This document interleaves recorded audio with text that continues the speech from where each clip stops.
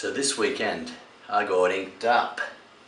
I've had an injury on my shoulder again, similar injury to my previous one, and got my physio mate once again, very kind of him, to have a look at it, and he strapped me up again. So he's advised me to take another week off. I've already had 1 week off, so I'm going into my second week off now, which kind of sucks. But what can I do? I have to recover before I get into it again. I've been given a few exercises to do to help recover my shoulder a bit, and hopefully it won't be too long before I'm back into it. Hello again, guys. Now I've been out of action for 2 weeks, which was really quite hard. I've been missing my exercise, you know? I feel like I'm on holiday mode, to be honest. So this is what a little skinny runt who hasn't trained for 2 weeks looks like. Anyway, so yeah, I'm really excited to get back into training. It's going to be very interesting to see how I do in the exercises after taking 2 weeks off. Obviously I think I'm going to have a bit of strength loss with some of the exercises. My endurance probably won't be up to the same level it was either, so let's see how it goes anyway, eh? Because this is a warm-up, just aim to keep the motion slow and controlled.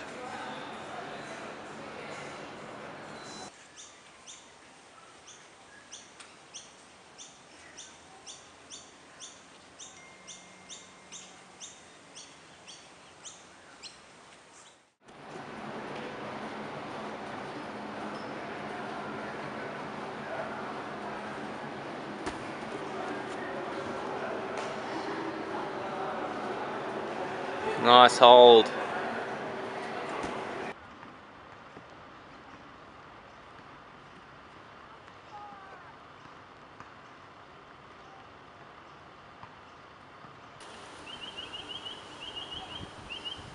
Flags were a bit painful on my shoulder for week 3, so as a result, I gave flags a miss for week 4.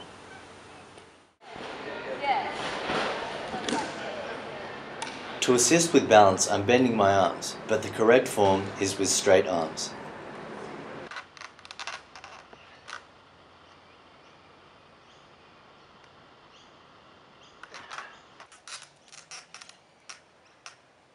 To simplify this exercise a bit, I should have done the tucked variation.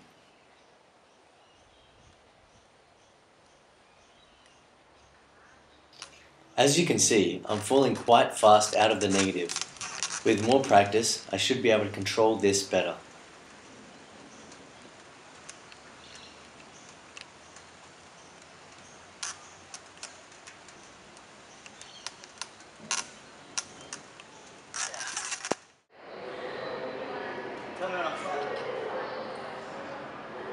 Yep.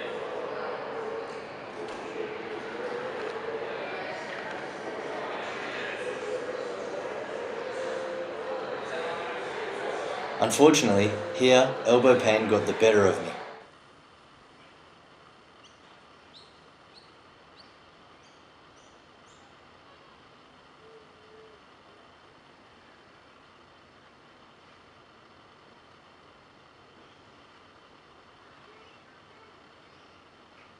I'm a little bit too low on my first 2 back levers, and far too low on the third.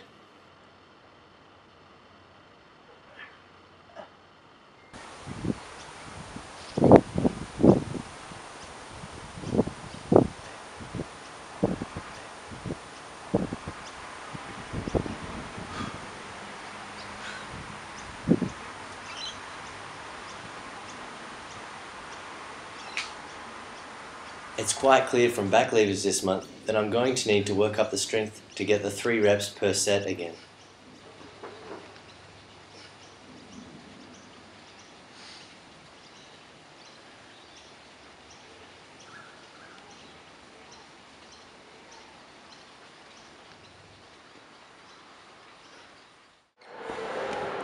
I'll give myself a slap on the wrist for this, but I released the rings before the full range of motion was complete.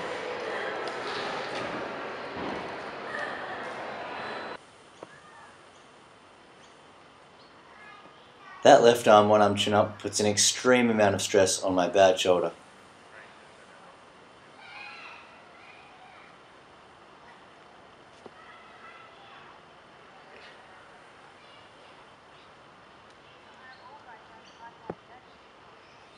So because I can't do one-arm chin-ups with my shoulder problem, I've decided to go with L-sit chin-ups, which is really good for your core, and it's still engaging lats and other muscles involved in chin-ups.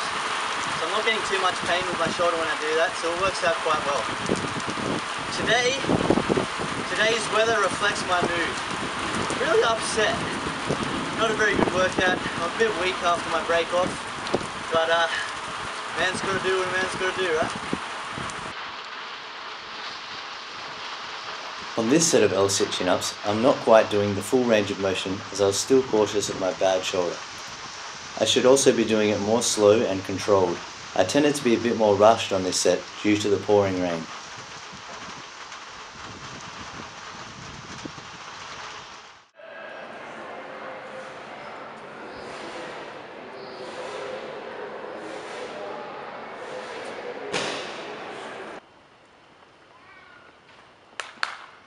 Due to that shoulder injury, I could only complete weeks 1 and 2 of cross holds.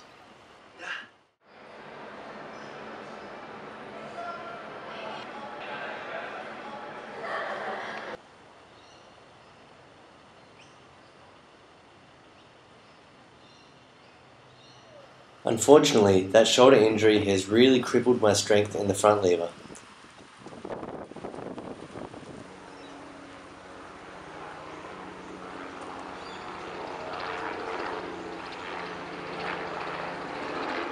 Earlier on in the week, unfortunately I came down with a bad case of food poisoning, which prevented me from training some sessions during the week.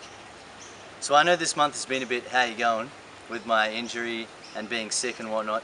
A few of those sessions there, I was trying to train quite light, but I was sweating like a gypsy with a mortgage, worrying that I was going to further injure my shoulder.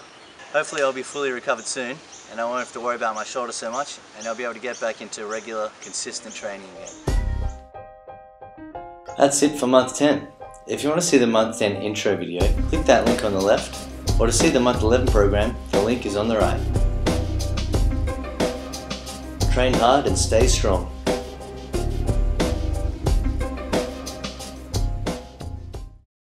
Maybe I'd look good with a tat.